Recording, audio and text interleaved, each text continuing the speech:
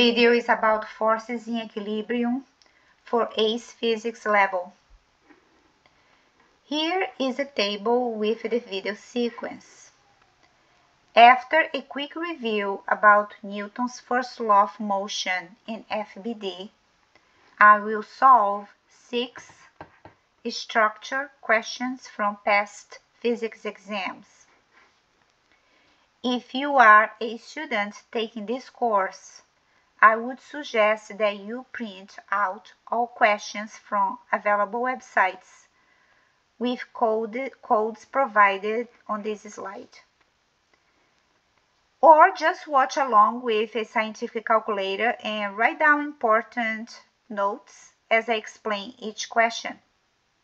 Some questions in this video meant to be similar with the purpose that you pause the video and try yourself before checking your answers with mine.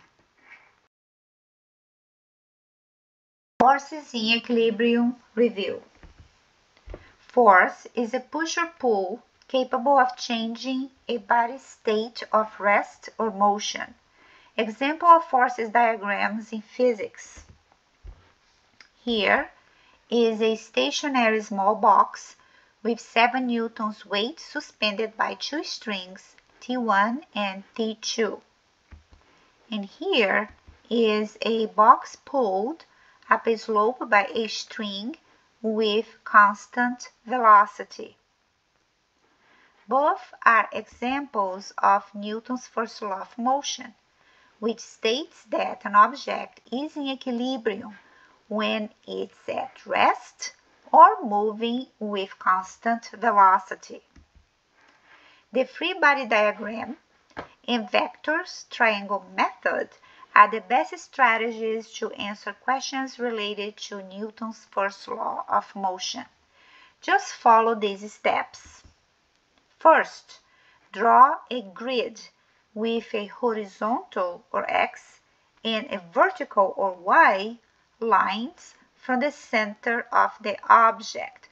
Follow my pointer here on this example.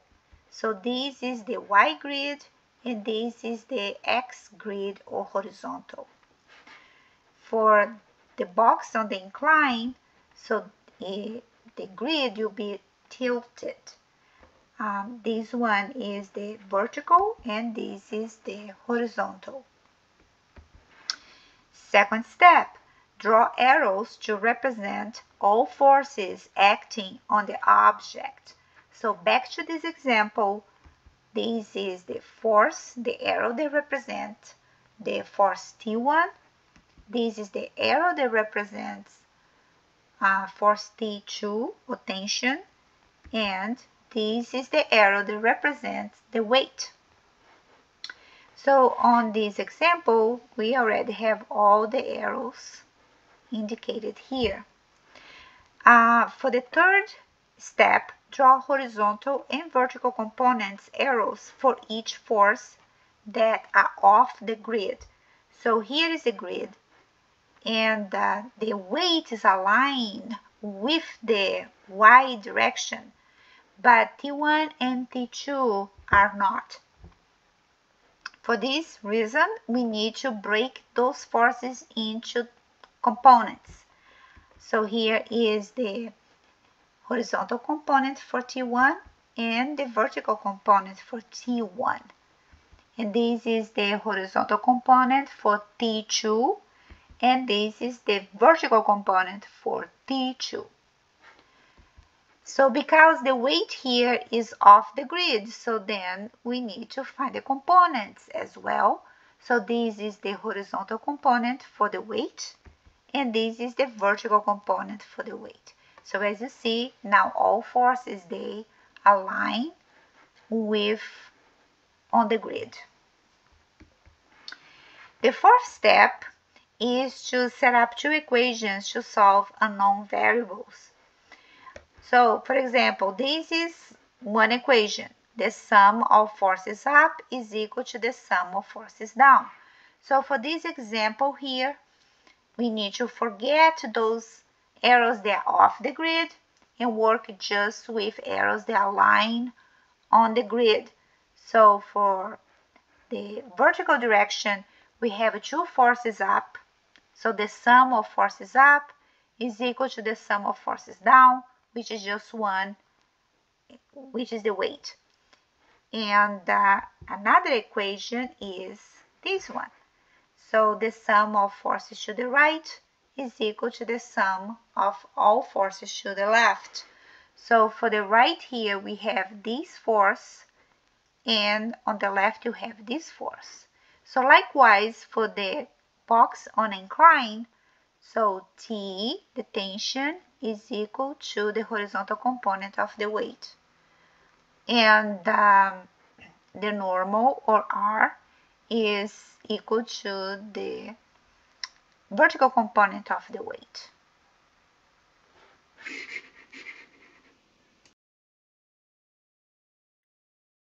Question from October-November 2005, paper 02, question number 3. A stone on a string is made to travel along a horizontal circular path as shown in this picture. And the stone has a constant speed. So let me pause here to explain a couple things. So let me look here the stone in this position. So I'm going to draw a vector to represent the velocity. So this is the velocity, and I'm going to call this velocity v. Now at this point right here, the velocity changed direction. And right here, change direction again. And one more time. There you go. So if you are taking notes, here is a good one for you. Velocity on a circular motion is always tangent to the path. Now let me define acceleration. Acceleration is the rate of change in velocity. Is velocity over time. Now use your definition to explain whether the stone is accelerating.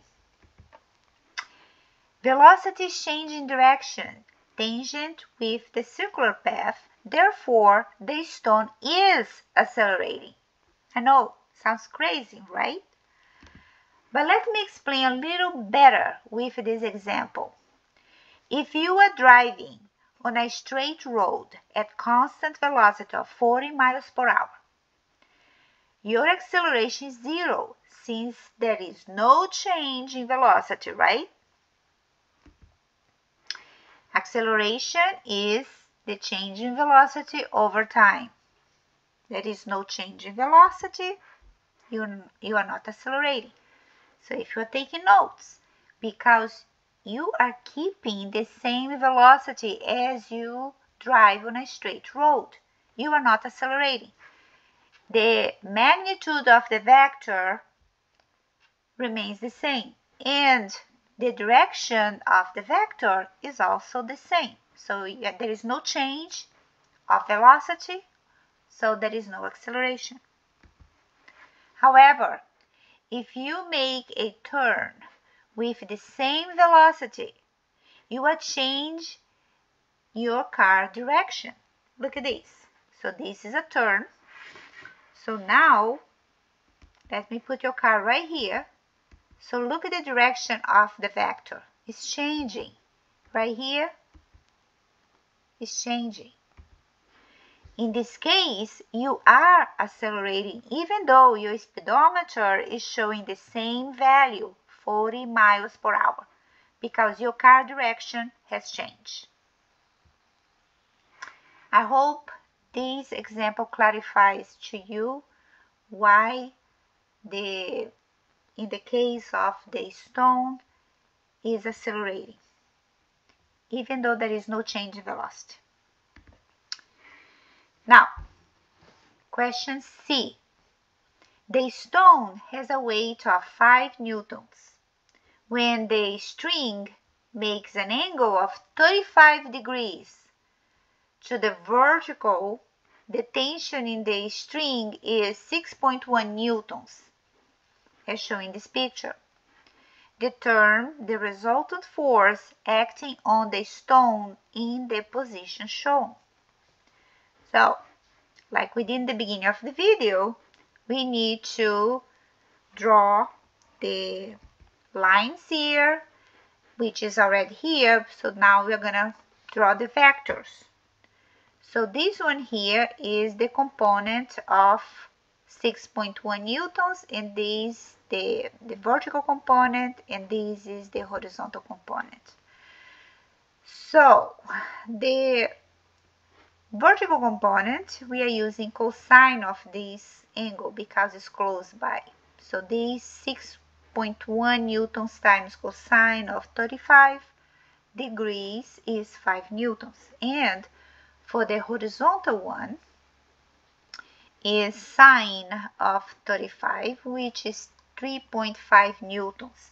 So now that we have the components of the tension on this string, we can use this equation. So the sum of the forces up, which is just 5 newtons, is equal to the sum of force down, which is 5 newtons. So what means is, in this direction, in the y direction, the resultant force here is 0. There is no force acting in this direction. Even though there is two forces, but they are equal in value and opposite direction. So in the x direction, there is no force acting in this direction, right?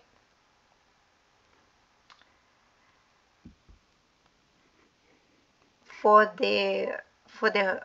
the right, and to the left you have 3.5 newtons, which is the x component of 6.1. So in the x direction you have a force of 3.5 newton. So to find the magnitude of this force is, we are using Pythagoras theorem, right? So the square of the resultant force is equal to the sum of the square of x and y, which is 3.5.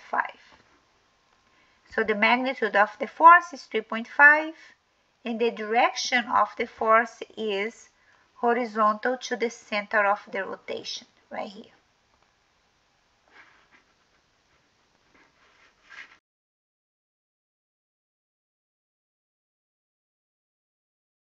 Question from May-June 2010, paper 23. State the two conditions that must be satisfied for a body to be in equilibrium. The sum of all forces is 0, and the sum of all torques or moment is 0. B. Three coplanar forces act on a body that is in equilibrium. Describe how to draw a vector triangle to represent these forces. So here is one force. This is the second one, aligned tip to tail. The resultant one is the one that connects the lonely tail with the lonely tip. Number 1. Each force is represented by an arrow. Number 2. Each arrow has magnitude and direction because it's a vector. And number 3. Align all arrows head to tail to form this triangle. Next question. State how the triangle confirms that the forces are in equilibrium. Close the triangle with the third arrow. C. A weight of 7 newtons hangs vertically by two strings A, B, and AC, shown in this picture. For the weight to be in equilibrium, the tension in string AB is T1 and the string AC is T2. On this picture, Draw a vector triangle to determine the magnitude of T1 and T2. Okay, so first let's draw the lines. The vertical line, and this is the horizontal line. So as you see, T1 and T2, they are off this grid. To bring to the grid, we need to determine the components of each tension. So here is T1x, and this is T1y. This is T2x, and this is T2y. Now what we are going to do is determine the angle of this triangle. So if this is 90 degrees and this is 35, so this angle is 55. So if on this side is 90 degrees right here, this is 50, therefore the missing angle is 40. Next, what we are going to do is two tables. In this table, to determine the components T1x and T1y. Is T1 cosine of 55. So we are looking this triangle right here. And T1y is T1 sine of the same angle, which is 55. For this triangle for tension 2, this is the table. So it's the same idea, but different angles. Cosine of 40 and sine of 40. We cannot calculate the values because we don't know the magnitude of vectors T1 and T2. Next step, I'm going to use the equations. So this is the equation that says the sum of forces in the horizontal direction is equal to each other, or the sum of all forces acting on the horizontal direction is 0, which is the same as this equation. And the sum of forces up is equal to the sum of all forces down. So what we have here on the horizontal is just two forces, T1x and T2x. So they are equal to each other. And in the vertical direction, you have three forces. Two of them at the same direction, upward. So we need to add T1y plus T2y equal to the opposite one, which is 7, like this. So now that we know that T1x is right here, this value, T2x is this, let's do the substitution. And likewise, we are going to do the same way on the vertical direction.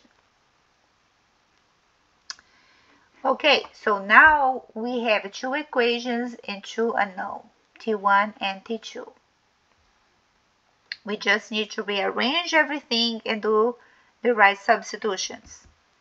For example, we can rearrange this equation for T1 and do the substitution here for T1 with what we have obtained from this side of the story times sine of 55 and repeat the same values here. You can do it directly on your calculator, but for the purpose of explaining the steps how I solve this problem, I am using very easy way to demonstrate to you. Then sine of 55 over cosine of 55 is tangent of 55. I can do this way, or you can just calculate everything separated.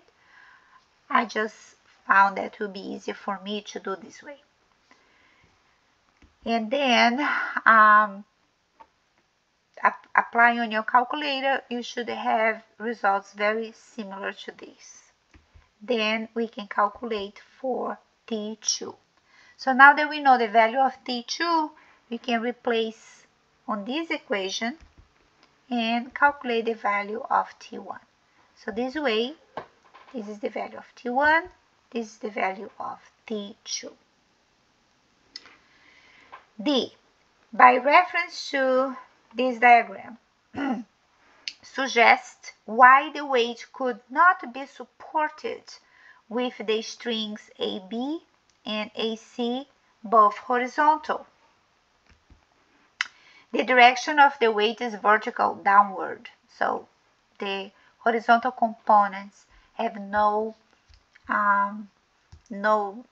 not affect the horizontal and vertical components. They are isolated from each other. They don't mix.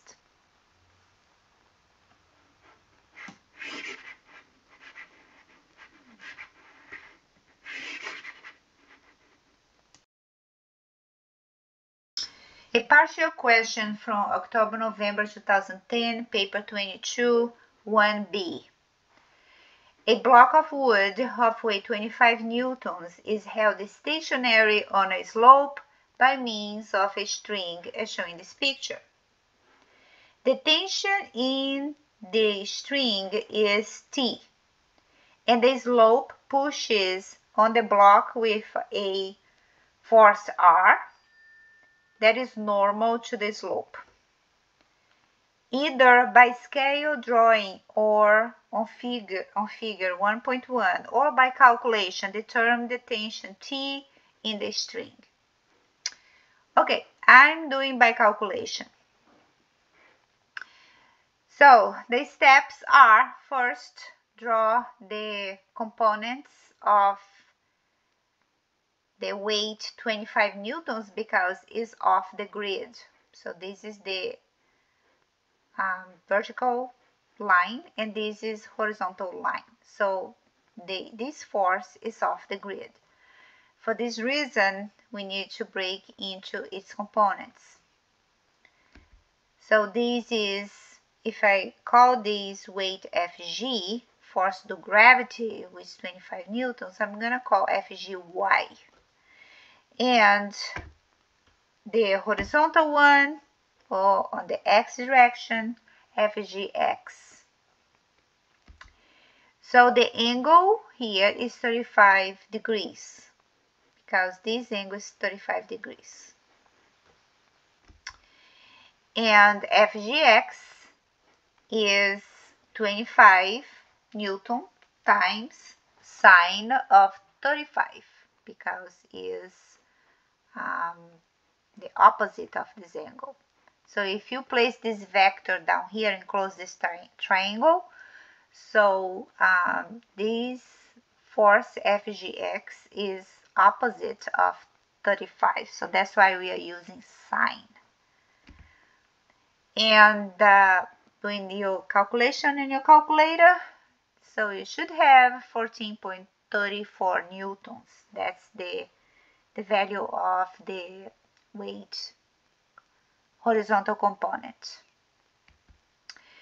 So to answer this question, how to calculate the value of T, which is the tension on the string that is suspended, is holding the box on the slide. So this block of wood is stationary. So for this reason, the sum of all forces acting on the horizontal is 0, which means that all the forces to the right is equal to the left, so or vice versa.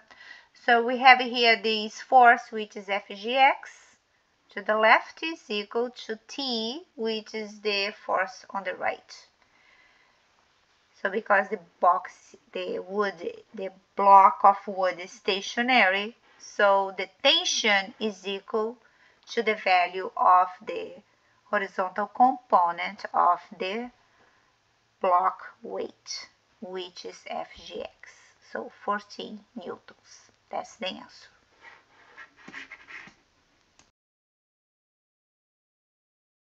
Question from October-November 2011, paper 23, question 1.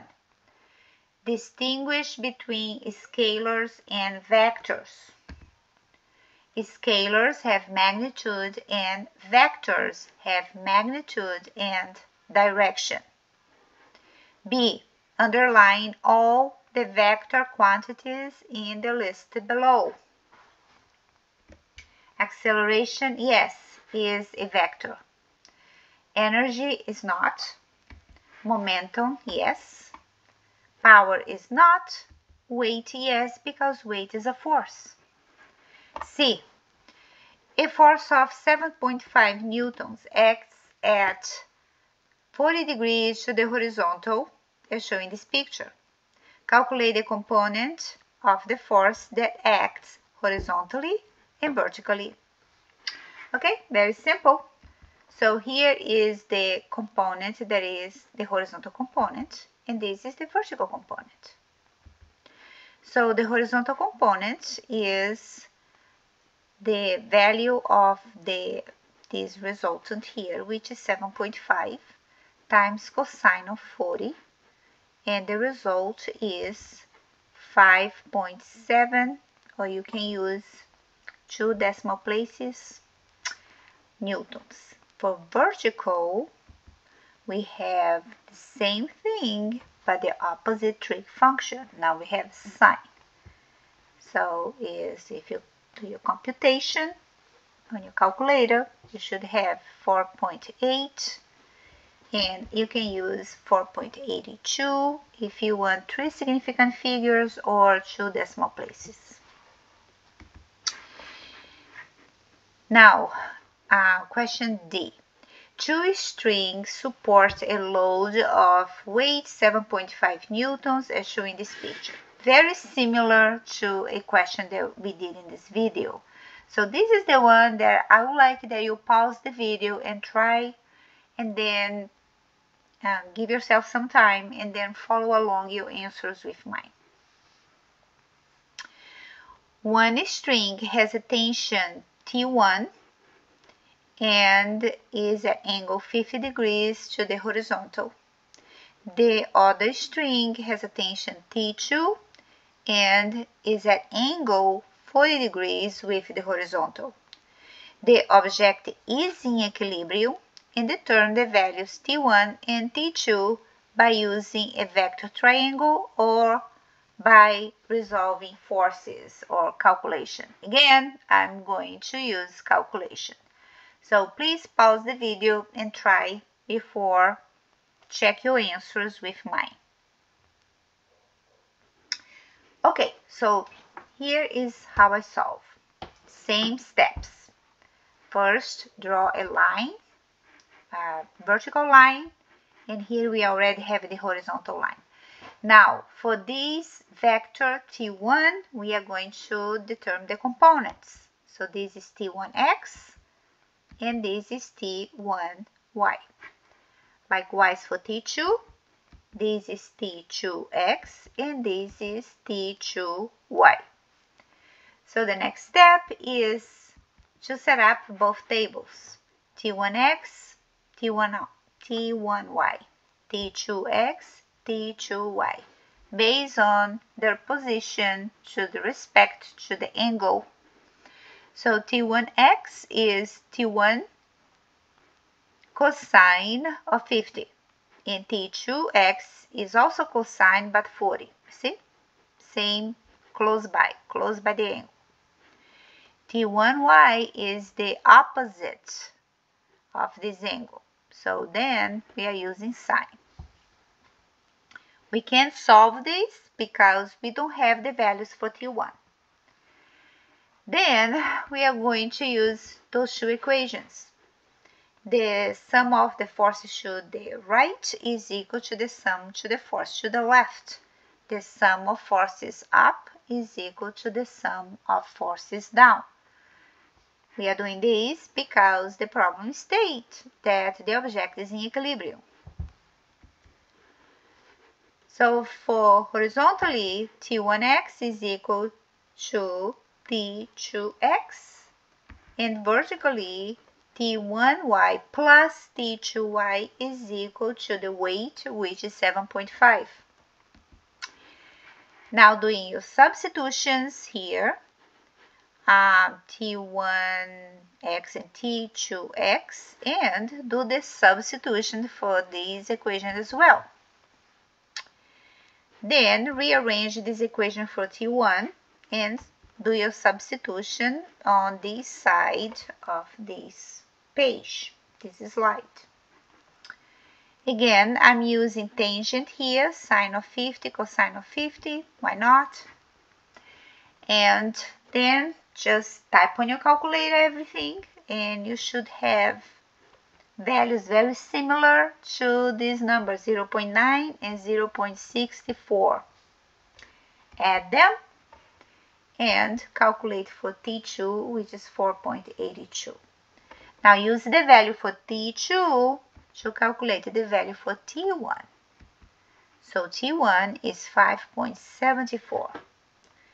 So solving by calculation is T1 is 5.7 or 5.74, and T2 is 4.8 or 4.82.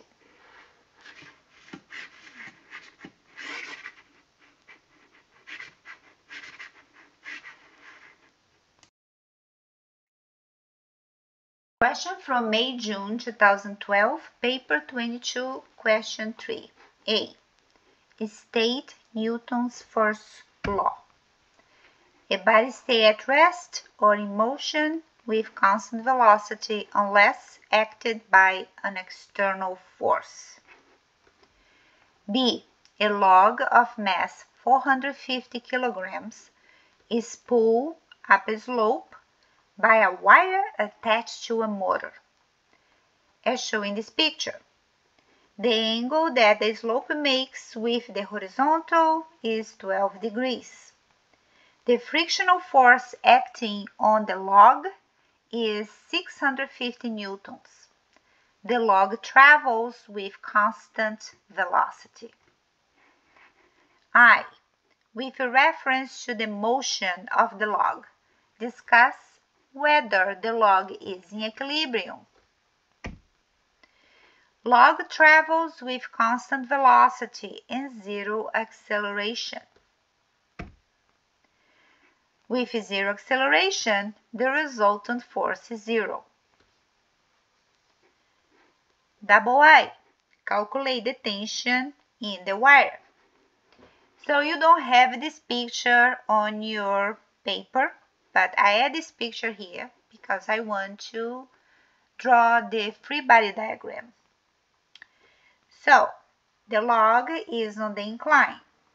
So here is the horizontal direction or the horizontal line, and the vertical line is like this, but it's not showing here. Okay. So this is the weight of the log straight down, and this is the component, the vertical component of the weight, which is, I'm calling weight Fg. So the vertical component is Fgy, and the horizontal component is Fgx. And this arrow represents the tension of the wire, and this light blue arrow represents the frictional force between the log and the surface of the incline. So the velocity is constant. Therefore, the tension, so the forces to the right is equal to the sum of forces to the left. So T is equal to Fgx plus Ff, which is the horizontal component of the weight and the frictional force. So to make it simple for your calculation, so Fgx, we don't have directly the value of the weight, we have the mass, which is 450 kilograms right here. So to calculate the weight, you'll be 450 times 9.81 meters per second square. So these here, those two numbers are the weight, times sine of the incline, which is 12 degrees, plus the frictional force. So when you add all them, you get 1,568 newtons. So this is the value of the tension. III, state and explain whether the gain in the potential energy per unit time of the log is equal to the output power of the motor. Work done against frictional force between log and slope, output power is greater than the gain in potential energy per unit of time.